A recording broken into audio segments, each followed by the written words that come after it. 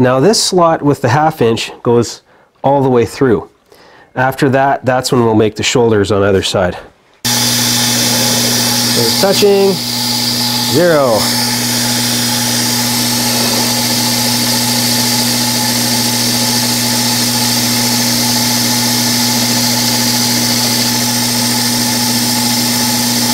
Let's do 40 thou after we unlock our X.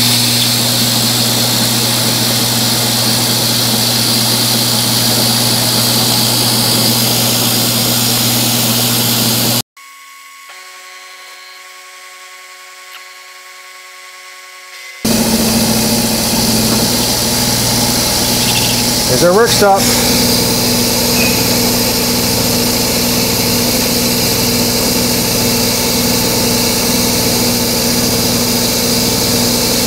So that's another 60 thou.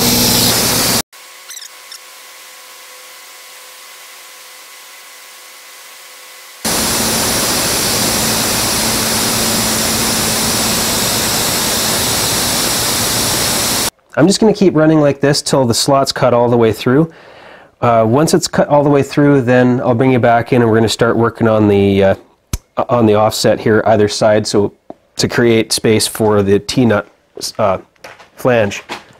Now the shoulder in this T-slot has to accept the shoulder on the little T-nut.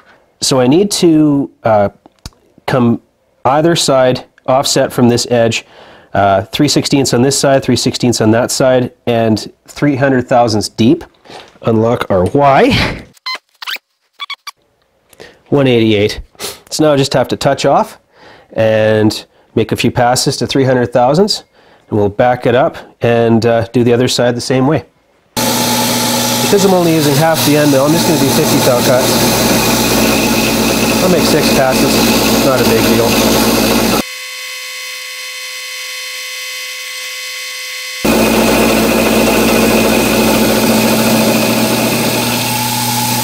I don't want to climb mill, that's why I'm backing it all the way up. This is basically the procedure. I'm going to do this 6 times until I get 300 thousandths depth. I'll bring you back in for the last pass. Last pass on this side. We're at 250 right now.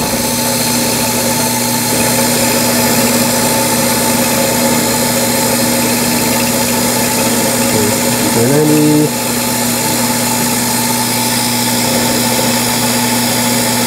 $300.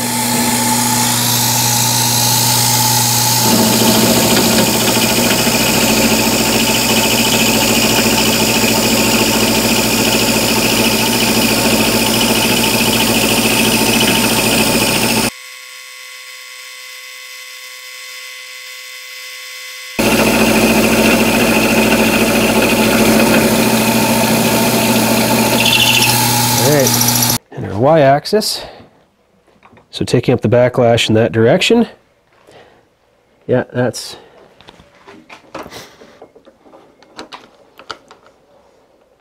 the edge there. So then we have to back it up by 3/16 of an inch. There we are. So again, I'm just going to cut the other side of the slot just like this one. Nothing really different. So I'm going to pause it here and bring you back when pretty much when the slot's done. Now in the same way that I cut this T-slot here, I'm going to have to do the short one, and then I'm going to have to flip the material around and do this one on that side of the vise. So there you have it. A little bit of deburring necessary yet. Clean up around the edge. And then I can flip this over and counterbore the tops of these holes. Yep, it should suit my purposes just fine. I mean, I know this is not the real way you make a T-slot, but I'm not buying a T-slot cutter. There we are. Those are the holes located.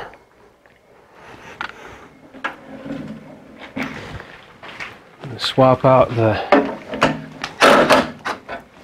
point. Swap out the point here for a 3/4 inch end mill. This may be a tad fast, we'll see. 0.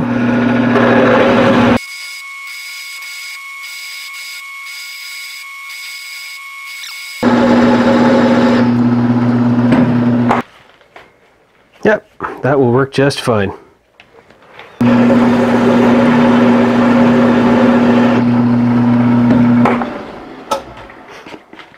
You know what's really interesting with this stuff? I wonder, I mean, granted I don't know what grade it is, I suspect mild steel, but it seems like there are hard spots in it and here and there. In this central groove here, turns out I actually burned up a couple end mills just milling this, even though these two were completely fine. And out of these 4 holes, these 3 cut like butter, and this one here I was chattering on the way in until I got about a 1/4 inch down, and then it just, again, that one cut like butter. So it's interesting to see the variability and hardness in this stuff. But again, I'm not entirely sure what alloy it is. I'm suspecting some form of mild steel, but the last thing we need to do before I can give this plate a try is I need to make some more T-bolts to go in these holes.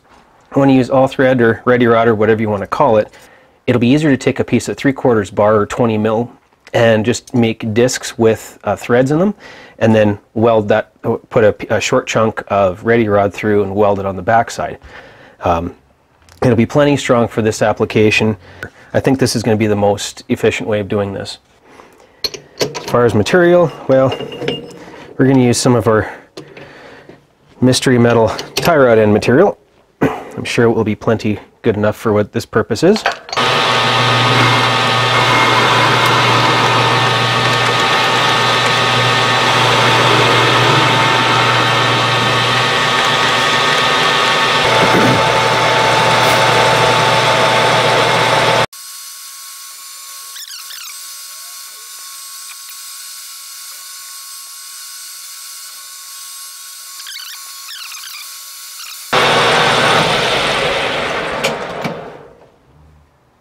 $75-ish, close enough.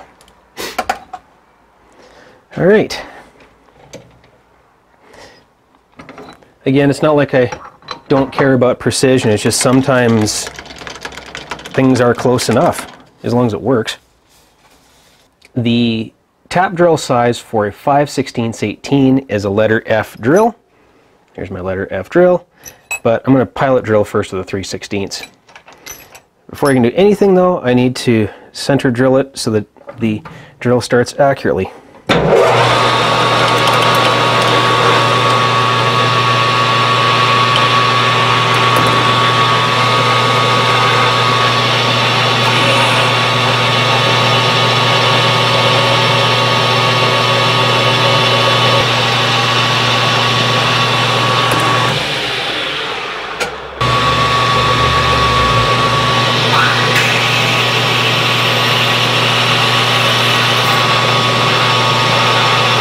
There we are.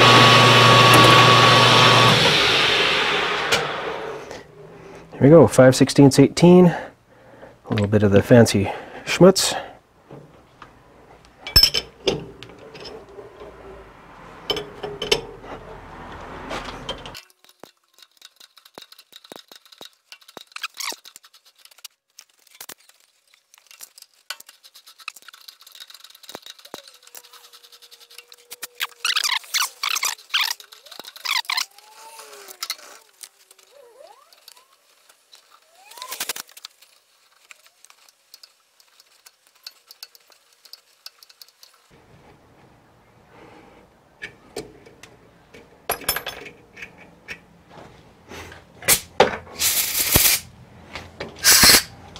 I need to make the washer part itself 240 thousandths of an inch thick. The parting blade itself is 93 thousandths, so that means I'm going to have to move the whole carriage over by 333 thousandths. So I just got this dial here to read 333.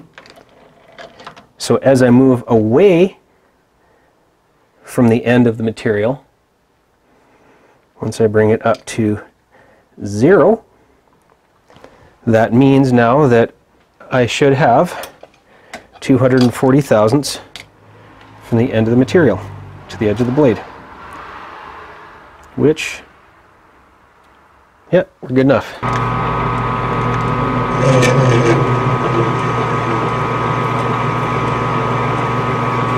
Well, it's peeling a chip at 60.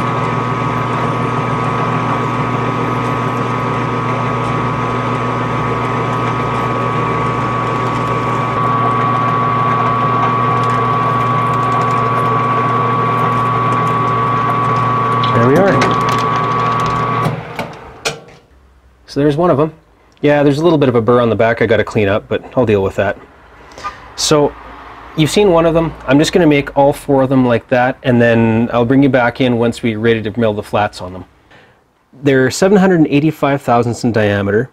The width of the flats needs to be 625 across, which is 160 thousandths, which means we have to take 80 thousandths off either side. There's 80 thousandths.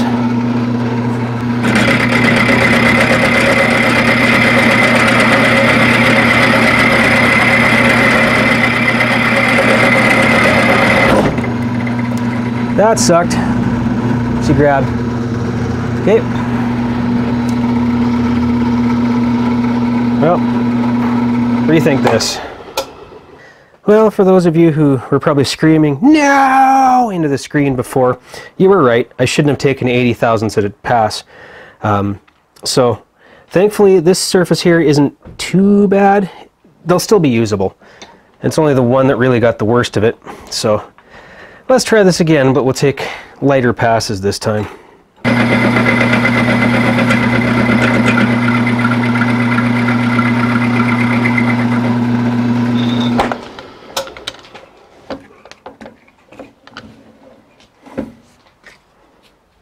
All right, well, apart from the one that kind of got a little bit dinged up, well, apart from the one there that kind of got a little bit dinged up, I think that's reasonably acceptable.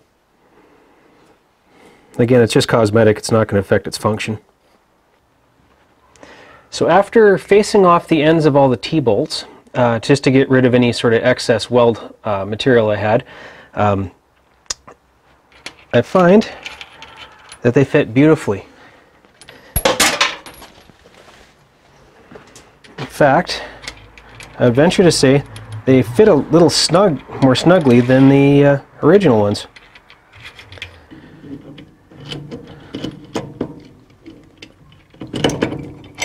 Come on. Come on.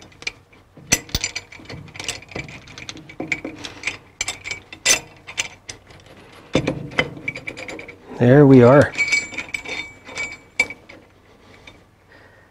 And I'm just going to eyeball it straight for now.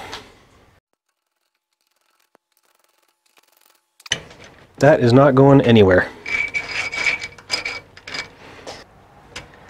Now, we're going to use this as our practice piece. The thing about this piece is I know that I could put it in the chuck and turn it, no big deal.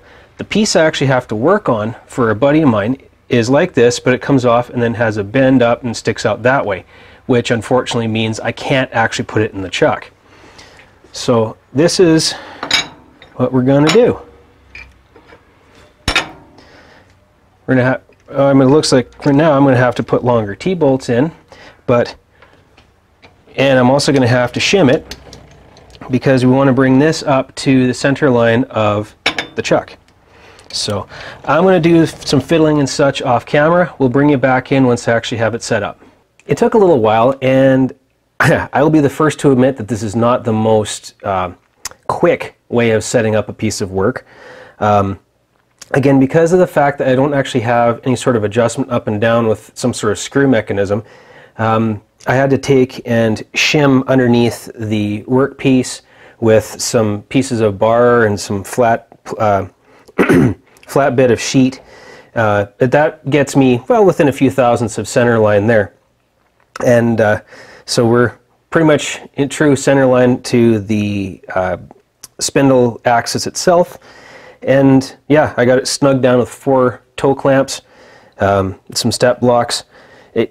Again, it looks ugly, but it should work. And this is our little test. If this works, then great. Now, the thing I have to say ahead of time is I realize there are limitations to the rigidity of this. I've already locked off the cross slide, so it can't move this way. Again, I've tried to use as many toe clamps as I can. As far as the tool pressure itself, I'm going to drill in steps to try to minimize the pressure from the tool. And as far as the threads are concerned, all I want is minimum couple threads in, and if I can get a couple threads in, then what we're going to do is we're going to take the bar that we're actually going to work on. Once it's threaded a certain ways in, so I know it's running straight, we're going to pull the piece out that we're going to be working on, and then put it in a big vise, and then we can hold on to it with a much more secure reaction force to the tap wrench that we're going to be using, because I'll be using the big one.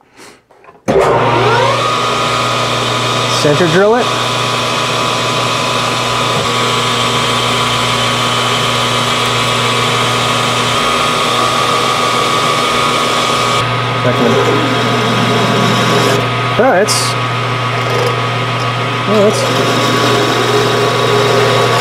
Yeah, I think that's the end of our hole. Yeah, there's the bottom.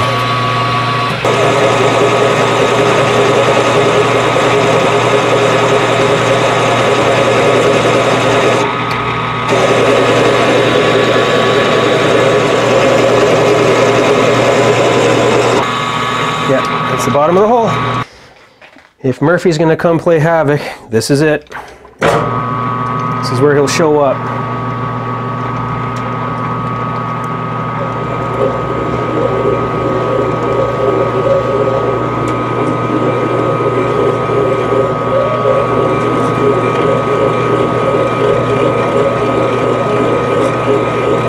Now I realize a lot of people over the years have done crazy things with lathes, and I realize this is really nothing new, but it's new to me, so I think it's cool.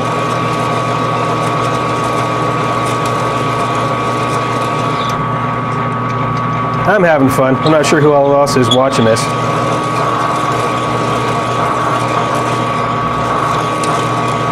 As long as Murphy stays away, then it'll still be fun. Oh, there's the bottom of the hole. Well, what do you know? It's a 7/8 14.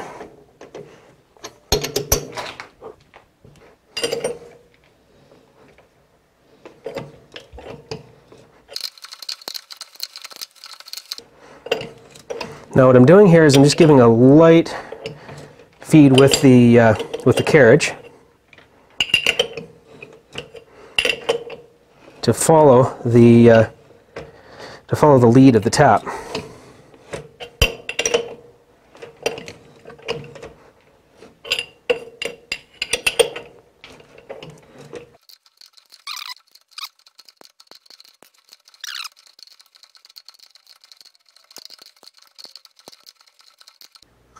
Yep, I like that. I probably could finish off this hole if I wanted to, but I've done what I needed to do for what I wanted to do.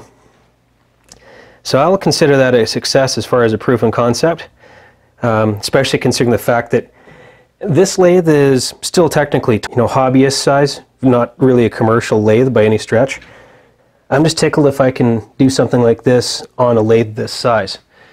Now, one of the other fun things is I figured I'd take a measurement, and from the bottom, or the top of this plate to the center line, we're looking about 2 3/4 of an inch. Right about there, 2 3/4 of an inch. So that means that as long as whatever center line of whatever feature on something large has to be put in, as long as the center line is less than 2 3/4 of an inch from the edge of something, I should be able to, slap it on here and clamp it down. That also means that anything, say 5.5 inches in diameter or smaller, can be clamped here and run back and forth for even doing something, say, like a line boring operation. Well, for those of you who followed me for this entire process and my fiddling and farting around trying to, make sure it fits and works, then thanks for hanging around. Well, I'm actually pretty tickled that that worked out. I was kind of worried about an earth-shattering kaboom. But thankfully it seems to be working. It seems to be rigid enough for the purposes I need. Otherwise, yeah, I realize a lot of this stuff has been done before. The engine lathe has been around for 150 years. So I don't claim originality in any of this as far as ideas. It's just, a lot of this is just a variation on a theme. Somebody has an idea and you take that idea and adapt that idea to your equipment. So that's what this is. If anybody found it interesting, great. Give me a thumbs up. Awesome. If you haven't already, subscribe. That'd be great. If you happen to have one of these ubiquitous 12x36 Chinese lathes and you'd like a copy of this plan, just email me. Not a problem. I'll email it to you totally free of charge. It's, other people have shared so many cool things with me through YouTube. It's all I can really do I want to be able to share it and share it back into the system. It's really cool to hear from the different people from around the world who are wanting to come hang out in my shop with me. This is a lot of fun. So anyway, for what it's worth, thanks for watching. Thanks for subscribing. I'll see you all next time.